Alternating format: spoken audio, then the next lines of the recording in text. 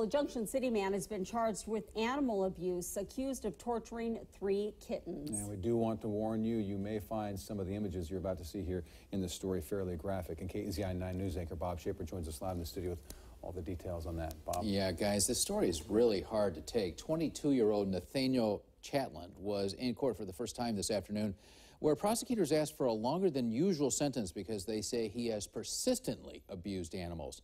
Police say they were called to his home yesterday for a report of animal abuse. They say Chatland cruelly abused and tortured Raven, a kitten that's about a year old. Raven was immediately taken to the vet and had surgery today for her injuries. She's in stable condition and is expected to recover.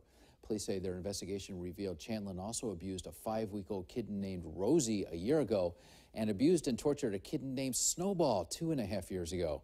We've reached out to police to find out what exactly happened to those cats. We haven't heard back yet. Chatland will be back in court next month, and Matt and Renee, we're going to be tracking this case very closely moving forward.